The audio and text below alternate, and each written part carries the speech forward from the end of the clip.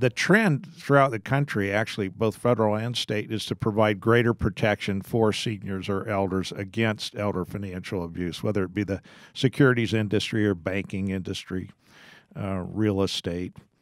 So it's a hot topic. Does it tend to be caused by individuals or by institutions, companies, government organizations, this kind of thing? Who tends to perpetrate this sort of abuse? Individuals tend to perpetrate it, and unfortunately, the highest percentage of perpetration by any group are by family members, and that's and different family members in different situations. Caregivers also are particularly adept at abusing people that they're taking care of. So that really, between caregivers and family members, you've covered most of the bases.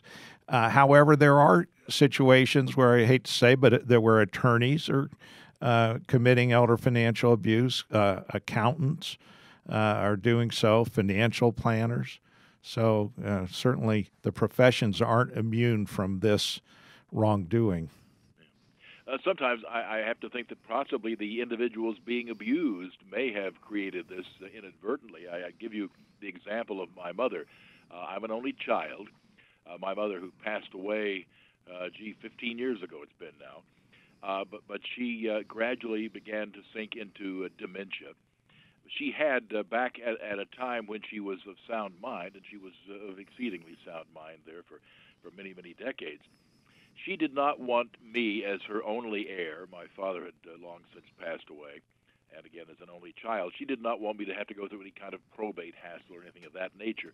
She trusted me explicitly, went to her attorney and asked about this, and he said, well, if you really trust Jim, and the attorney knew me, and it turned out I would have to say, yes, I was quite trustworthy, but he said, if you really trust Jim, and I think you can, what you can do is put everything that's in your name in both of your names, that is to say, your house, your car, your bank account, your CDs, the whole ball of wax, everything into both of our names, so that upon your death, all of them simply devolve into Jim's ownership, which I must say worked magnificently. And I've been forever grateful to her for that. But I've always been aware of the fact that it was a darn good thing she could trust me, that I could have really ripped her off viciously. And I wonder your thoughts about what my mother did and what others may do in a similar circumstance. Well, credit to you and your mom and her advisor. This situation that you've talked about works well usually when there is only one child, because you would receive everything anyway. And she obviously she has enough history with you to know that you're not going to the Indian gaming casino every weekend with whatever you're earning. All of her money was used for her care in her later years, along with a good chunk of my own. But yeah, please go ahead. But you know where the problem would be, and that is if you had siblings. And let's say that your mother said, well, I want Jim to have all this, but Jim has agreed that he will then split it up with the siblings later on. And that does happen. Sometimes people will actually split it up, and more often maybe than not, they don't. And even if they are going to split up, that kind of arrangement creates some tax and legal issues that are better addressed by way, say, of trust. Yeah, there are a few things that can tear a family apart any more than divvying up family finances. I'm wondering, other than just the contrariness of people, you mentioned legal issues here. Let's say that I had siblings, and that we more or less got along most of the time. What legal issues might my mother have left us if she had more than one child and had provided in her will the type of thing you just outlined? What are the legal issues she might have left behind? So there are a couple of different legal issues, and most of the states have probate courts or something akin to probate courts. And for assets that are not in trust, most of the state and that reach a certain amount of money, generally those assets have to pass through probate.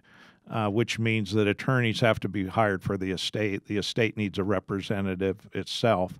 And those probate courts and the process just adds on a lot of time and money, and that are kind of unnecessary. Trusts are very helpful because normally trust assets can pass simply by an affidavit, death of trustee or the original settler. But that said, that doesn't cover all of the problems, because there can always be arguments over whether the trust is valid or whether the trustee is taking good care of the assets or splitting the assets as was designed and mandated by the maker of the trust. Well, let me ask you about another phrase that certainly comes into question, and that is the phrase of sound mind.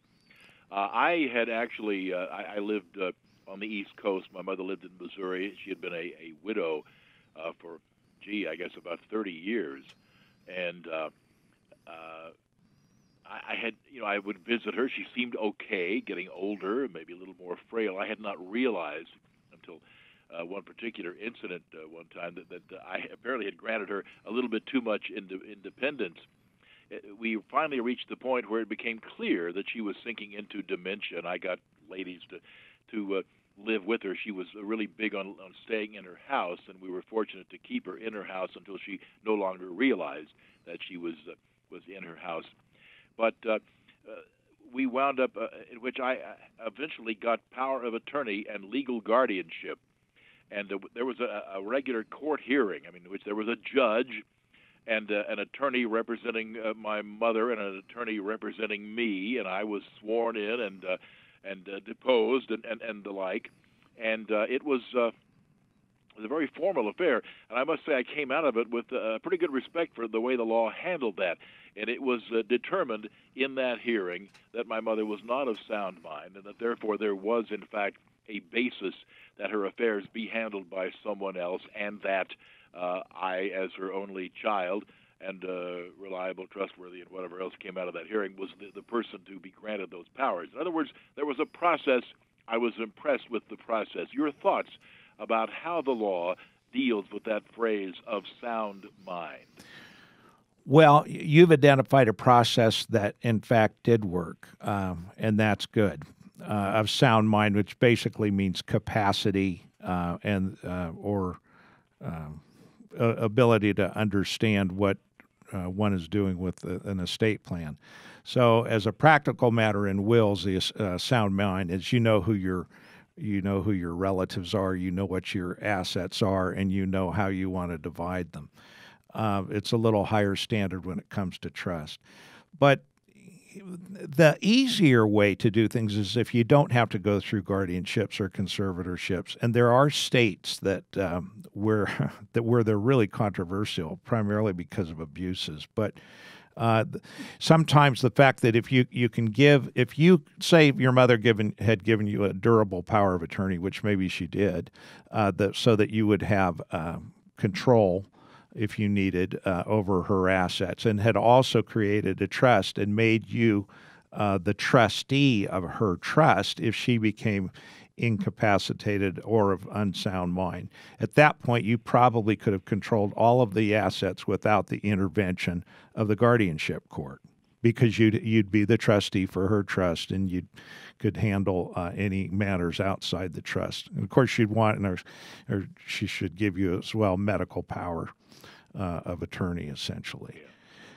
1-866-50-JIMBO is our number, 1-866-505-4626, as we talk with attorney and author Mike Hackard. And his website, incidentally, is hackardlaw.com, Hackard law.com. He has written The Wolf at the Door from Hackard Global Media, subtitled Undue Influence and Elder Financial Abuse. When we come back, we're going to examine the 4 elements of undue influence. The baby boomers are getting older. More and more people are reaching that time of life, supposedly the golden years. Sometimes it is, and sometimes it isn't, and sometimes for reasons such as elder financial abuse. We'll come back and take another look at the wolf at the door in just a moment.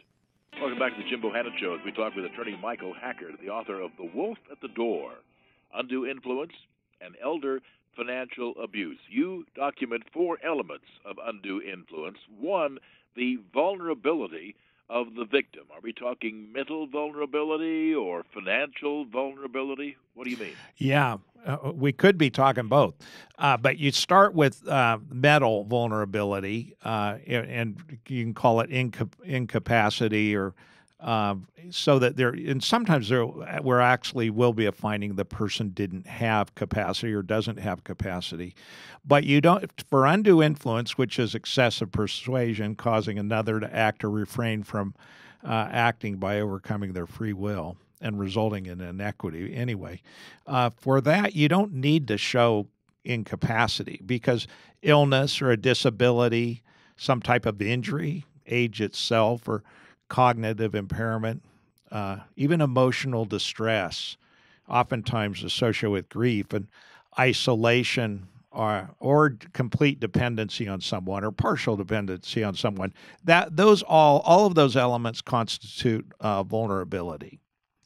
So, yeah, you can find a lot of vulnerability, and I think we litigate more undue influence cases than most people do because I'm pretty invested in this belief that elders are truly getting taken advantage of. 1-866-50-JIMBO is our number, 1-866-505-4626. You also note the influencer's source of power and opportunities for abuse. Are we talking here about things that the influencer does above the law, or places where flat out the law just simply says, here, come on in? I mean, that's not what the law intended to do, but places where at least the opening to this undue influence was provided by the law. Oh yeah, certainly could be, and it might well be that the opening was it was simply a family member, someone who began to take care of the elder, or it could be a non-family member who's a caregiver. You can have people that utilize their own sources of power. I mean, we've got cases where it's a neighbor. A neighbor befriends the elder and starts to provide, groceries to the elder or whatever, but ultimately gains that elder's trust and then takes advantage of it as time goes on. 1-866-50-JIMBO, 1-866-505-4626. The third element of undue influence: emotional, psychological, and legal manipulation as undue influence actions and tactics. I guess browbeating might be another way to put it. Yeah, browbeating. Again, because I deal with this all the time, there's such a variety, but oftentimes what you'll see is isolation. In fact, I'm dealing with some cases this week that have to do with isolation. And there are various ways to isolate the senior. One is that people will put a baby monitor, say, in the senior's room. So when any other family members or visitors come in, the isolator or the undue influencer can listen in and find out everything that's being said. The other thing is, I've seen it so many times, the senior's phone is taken away from him or her. Or a phone is set up so that it won't accept certain numbers, like other family members' numbers. Someone was just talking to me about a case over the weekend, and they I won't say too much except the fact that this particular person was trying to get in to see his relative who was very ill, and somebody came to the door and said, so-and-so doesn't want to see you. Well, so-and-so is dying, and it's this person who is isolating that very ill senior who's creating this problem. So those are the kind of things that go on. And the fourth element of this undue influence: unfair and unnatural transactions or outcomes. What does that mean? Well, I can give you some examples. Some of it is in the setting of, say, step-parents. So if someone is 70 years old and for most of his life he's had an estate plan that provides that his estate is to be split up equally between his children, but in the last year of his life he marries someone from the Ukraine. And that person, within the last few months of his life, convinces him that really everything should be left to her. So that would be an unequal or unnatural outcome. There is a tool out there that is very well intentioned, and that is the reverse mortgage. That a lot of people, as they get older, become equity rich but cash poor, and you just can't take a hunk of aluminum siding off your house, saw it off with a chainsaw, and go down to the store to get a loaf of bread. A reverse mortgage, in essence, allows you to do something that is not literally that, but figuratively that. Are there ways that reverse mortgages can be abused? Yeah, absolutely. Because reverse mortgages can either be used like a equity line so that people can take out so much per month, or they can take out one large sum. So I've done a fair amount of reverse mortgage litigation for seniors. Where it gets abused is, say, a caretaker or someone unduly influences a senior to take all of the money out, and then that person takes the senior's money. So the senior's kind of left high and dry, has a reverse mortgage on the house, but money is gone. Sometimes that's discovered during their lifetime. Most of the time it isn't. It's usually discovered after they've passed away. So that certainly is a way that you see abuse in reverse mortgages.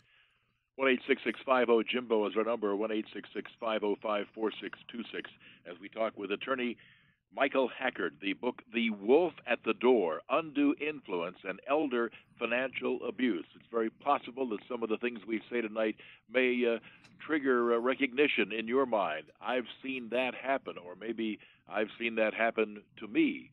1-866-50-JIMBO. We'd love to hear your thoughts as we continue in just a moment.